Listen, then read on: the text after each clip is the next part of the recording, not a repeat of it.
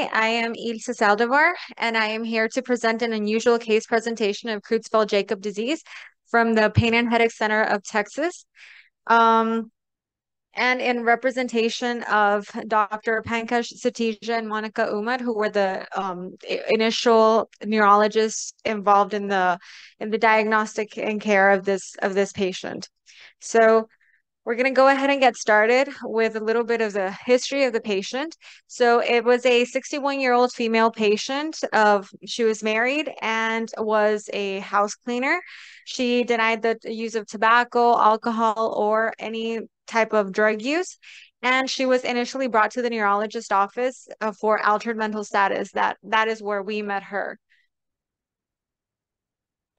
So her family history was only positive for diabetes mellitus. Her past medical history included diabetes mellitus, hypertension, hypercholesterolemia, and depression as well.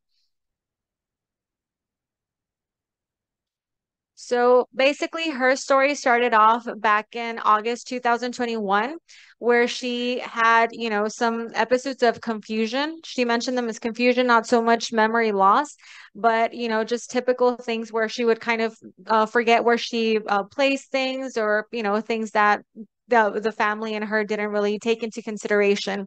So this happened from August 2021, but in November 2021, from November to December, she started having some real issues, memory issues, where to a point where she was driving on the freeway going to one of her clients' house. And all of a sudden, she lost sense of who she was, where she was going, what she was doing. She just somebody well she managed to get off the freeway, but she was really completely lost. So that happened about twice from November to December, that's when the family really realized that something was really wrong. So in December 2001, she also had an episode where she experienced pain in the occipital region, along with blurriness, confusion, hand shaking, vertigo, tinnitus, and left facial numbness. So she was taken to a local hospital where, of course, they considered the possibility of a stroke. They did all the stroke workup, and all the testing was unremarkable. So now not knowing what the cause of that was, they just suggested she would go with a neurologist to do further testing. So that's where she went and to the neurologist clinic in January 2022, where we met her. And by that time, the memory loss episodes were more frequent, and now she started needing assistance with some daily activities. And more than anything, she also had a lot of mood disorders. So these were starting to become more prominent. She had aggressive bouts. She was crying for no apparent reason. So all of these things were expressing. So if you see from August 2021 to January 2022, we already have an extensive change in the behavior and memory. So once she went to the neurologist office, we requested the labs, basically TSH and all the basic metabolic panel. We requested all the basic labs, I guess you can say. And the only abnormalities we found were the cholesterol. Well, this slide. But we already know she had hypercholesterolemia. So, I mean, this was no surprise, and it was not really indicative of like anything too special, I guess. The only thing we would consider again would be just a vascular or issue. Um, Physical examination just showed left dysmetria, and a systemic review showed headache, depression, and anxiety. Again, nothing too specific for anything. So considering this, of course, we have to have our differential diagnosis in mind. Like we said, the first thing we thought about was vascular, but there was nothing really indicative of that.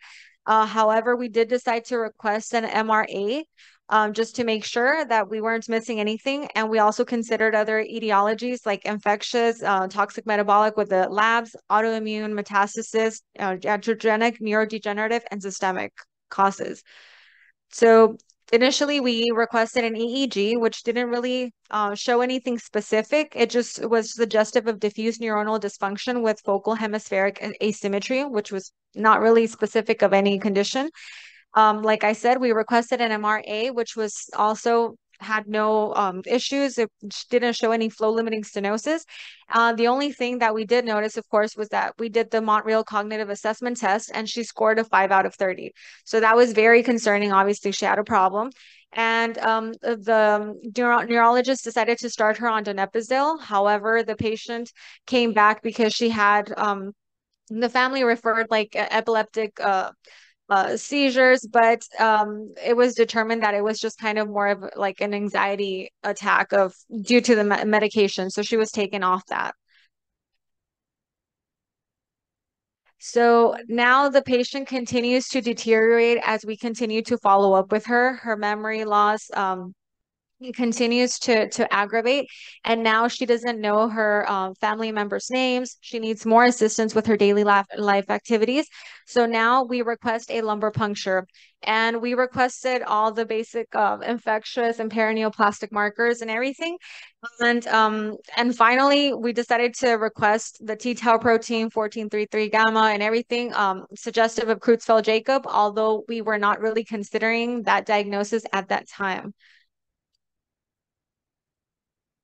So, on the follow-up, just to kind of go through her lumbar puncture results, um, the patient, we were talking to her, and all of a sudden she had an episode of fecal incontinence during the follow-up visit. So we see that, of course, she's deteriorating, and the neurologist decides that it's time for her to be hospitalized and kind of get, tested in a faster manner. Like we saw in the previous slide, basically all the markers that we requested and that we got the results of were negative. So we were just waiting for the Creutzfeldt-Jakob markers after. So the day that she was hospitalized was on May 19th, 2022, and this is the only abnormalities that were found. So we see the creatinine has increased from her previous one in March, and hemoglobin, hematocrit, and albumin are low. So they did a urinalysis and it was determined that she did have a UTI. So of course, thinking about an infectious cause to this issue, we started giving her, well, they started giving her antibiotics for the UTI. And but despite the treatment, her mental status did not improve. So she continued to exhibit emotional lability, prosopagnosia, and was only able to respond in stereotypical phrases. A renal ultrasound was done and nothing was found. Again, after the treatment and after giving her IV fluids and everything, we see that her labs have mildly improved. Of course, the urine culture is positive for E. coli, but her hemoglobin and everything continues to decrease. It might be associated to the infection. We're not really sure why it continued to decrease. So by this time, we finally get the results back for the lumbar puncture that we did back in the 4th of May. And we see that the glucose for the lumbar puncture is mildly increased. The T-tau protein is obviously very increased, and so is the 1433 gamma. So those are extremely high values. And we see that the RT-QuIC test, though, is negative, and there are no prions detected at the time. So this was a little concerning because, of course, she had some of the labs positive, but not the full panel. Again, the physical examination, now the patient is getting harder and harder to kind of examine just because she is not cooperative at all. But you can still tell that she has some good force. So she doesn't have any observable myoclonus or anything like that. But she does continue to have confusion. And the patient just continues to have, she's laughing out throughout the morning rounds whenever they're trying to examine or ask her questions. She's just laughing out of for nothing. So again, they send out more testing and they do a new MRI. But in this case, we see that now there is some exhibition of cortical ribbing in the frontal, parietal, and occipital lobes, especially on the right side. And there's also some abnormalities in the right anterior striatum. So all these findings were not present at the time, like I said, in December when they did the first MRI or anything. Everything was normal except for a little bit of cerebral atrophy, but other than that, this was not present. So now we're starting to see that the markers are present, at least half of them, and so is the typical MRI. The EEG, it had some abnormalities. but in the end, it still did not have, the characteristic bipeds or triphasic waves with the frequency of 1 to 1.5 hertz that were normally expected in the patients with Creutzfeldt-Jakob disease. So at this point, she is diagnosed with Creutzfeldt-Jakob, regardless of whether all the markers are present or not. So the neurologist in charge in the hospital requested the PR100 antibody from London. However, since it was just a 6-patient trial, the patient was not able to get a dose. So her only option now at this point was basically to be admitted to hospice. So the family was, talked to and everything, and she was admitted to hospice, and the patient expired 8 months later. So what is important about this case? So if you notice, well, what we know in general about Creutzfeldt-Jakob disease is that it's obviously a very uncommon condition. So obviously it's not something that we consider initially as a differential diagnosis. We always kind of leave it toward the end because we only see about 1 to 1.5 cases per million per year. So we have 3 types: the familial, which is autosomal dominant, which is not very common; the iatrogenic, which is not very common; and the sporadic type, which accounts up to 85% of the cases. So the sporadic type, the most common ones we have, well, we can still subdivide it into 6 subtypes. The 2 most common ones are the MM1 and MV1, and the least common ones are MM2 and VV1.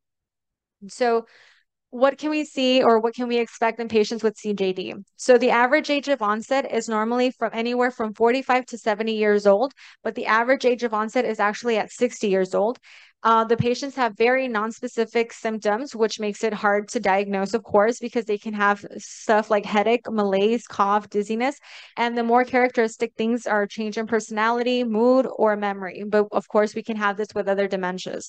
So again, it's very nonspecific. The age of the duration or the onset of the disease itself goes anywhere from 2 months to 7 months, and patients normally die within the first 6 to 8 months. So, I mean, once they actually get diagnosed, which takes a long time, they really don't live very long after that. And how do we diagnose? So the CSF protein assays. So we test for the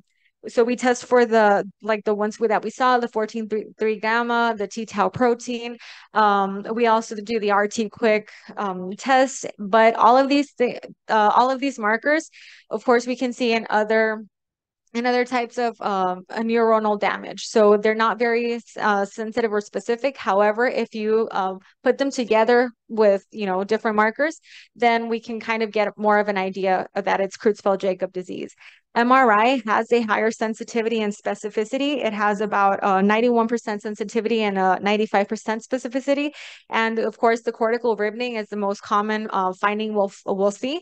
We have the affection of the cerebral cortex itself, which is the most common finding, but we also have, findings in the basal ganglia.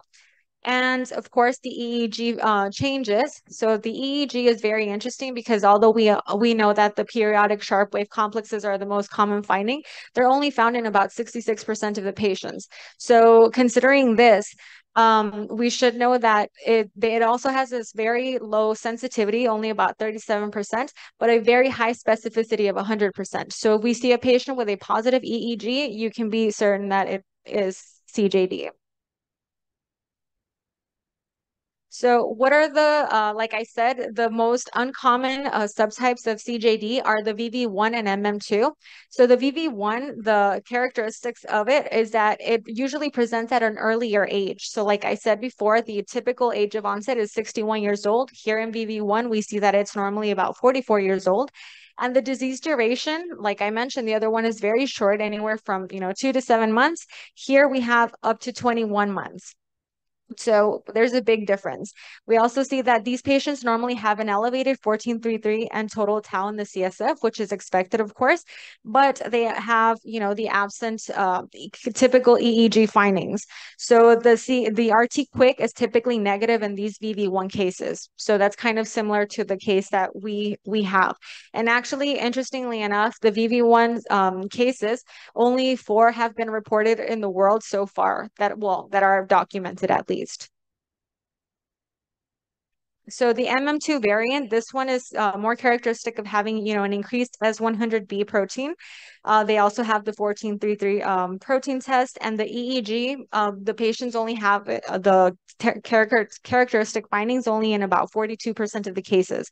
So again, the patients here, they have the typical dementia, but it's more characterized by having spatial disorientation, aphasia, or apraxia. So considering all of this, 5 minutes. yes. Considering all of this, we should know that the current sensitivity of the CSF for the RT-QuIC is about 92% with a specificity of 100%. So we see that it's very, very specific. However, the RT-QuIC does appear to have a lower sensitivity in patients with the variants MM2 and VV1. So according to a study done in 2020, individuals with a prion disease and a negative RT-QuIC results were younger and had a lower tau levels and non-elevated 1433 levels compared to the RT-QuIC positive cases. So as we see, these findings are very contrary to the what we have seen with our patient. So although she did have a RT-QuIC negative test, she was older, she had very elevated levels of tau and 1433 gamma. So this patient's presentation basically did not align with the most common subtypes, but it also differed from the uncommon types. That's why it's atypical presentation. And so contrary to what has been seen, like I mentioned, the patient was of older age and she had extremely elevated levels of both the t-tau and 1433 gamma. So this patient also received palliative care and lived 18 months since the initial symptom onset. So as we see, she did have a longer disease course, which is also typical of the atypical cases. And so given this patient's presentation, well, this may suggest that we have varied sensitivity to RT-QuIC across the CJD subtypes, which is starting to, be studied. And although this patient's subtype was not confirmed, it can give insight to a certain marker patterns that each subtype can possibly present with. So it's important to know that, of course, CJD, like I mentioned, is very hard to diagnose. And once, the patient is diagnosed, doctors don't really go that extra step to try to find the subtype, or there's no time for that. So at this point, I think that it would be worthy, to kind of focus on trying to, if we do ever run into a CJD case, to try to find the subtype, because specifically these subtypes we see that have longer lifespan, so we can try to find maybe a treatment focus on specifically on those patients that would allow us to do it in the in them just surviving a longer period of time. So that is my presentation here. I don't know if you guys have any questions. I'd be more than glad to answer.